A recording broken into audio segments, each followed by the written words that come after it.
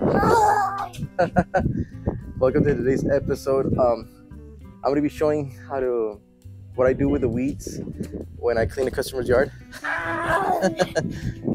And pretty much the process that I do, I burn them and I eventually turn them into bricks. The process of transforming the weeds into bricks, pretty much that's not how I started with that intention. I mean, it was one of the cheapest options, and I ended up having a lot of weeds when I was at work. So the easiest option, because I was always going to the lot, like instead of going to the dump and then to the lot, it was easier to just burn them at the lot. So I started ending up with little piles of ash here and there, and then I thought to myself, wow, well, I should rather use this for something else, so I started googling what I could use ash for.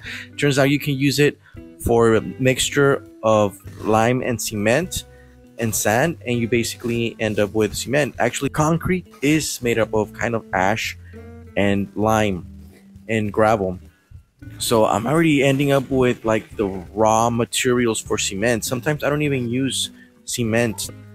So I started to experiment with different ratios here and there, and I was already making bricks back then, just because it could be used for building here at the lot.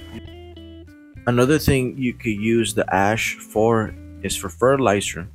I haven't done it myself before, so I'm not sure exactly how it will work, but I mean, I'm pretty sure the process is fairly simple. I mean, plants eat anything, as long as you don't intoxicate your plants. I mean, they pretty much eat anything. Pretty much the process of making the weeds into bricks. Gather the weeds, you burn them, you mix them with cement, lime, sand, and gravel. Or you don't even have to mix it like that. I mean, you can even just use sand and cement, or even lime and sand, or just experiment with the different ratios and you'll end up with some bricks. And also, I'm gonna change the name of the page to the landscaping yard cleaning company that I have.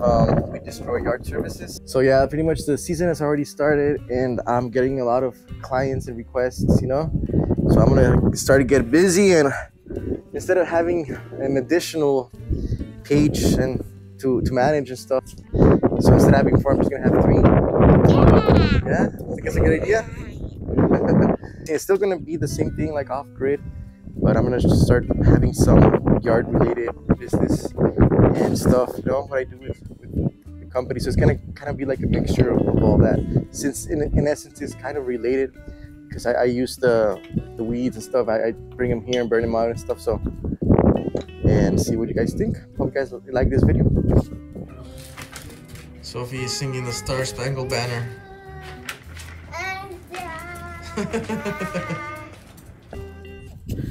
Behold my daughter's playground.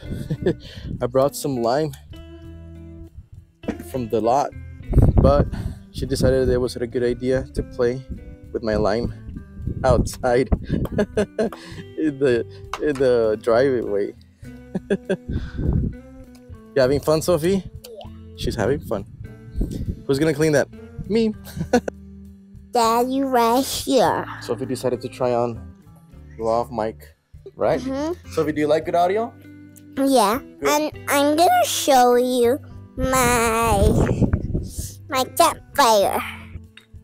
So here, Sophie has her little bonfire set up. For some reason, she thought it was a good idea to add lime to the bonfire.